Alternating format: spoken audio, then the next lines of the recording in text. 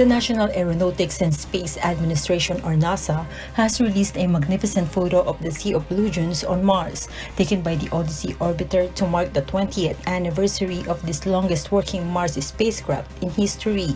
The photo shows the blue dunes covering the red planet's northern polar cap, where the temperature can reach as low as -150 degrees Celsius. According to NASA, they were sculpted by the wind covering an area as large as U.S. state Texas, with an area about 695,662 square kilometers.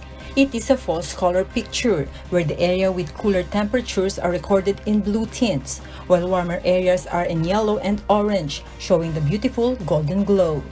As per NASA, this scenery combines images captured during the period of December 2002 to November 2004 by the Mars Odyssey using a thermal emission imaging system on the spacecraft. The Mars Odyssey Orbiter is a robotic spacecraft circling the planet and detecting water and ice, while studying the Martian geology and radiation environment since 2001. Early Briones, UNTV News and Rescue, we serve the people, we give glory to God.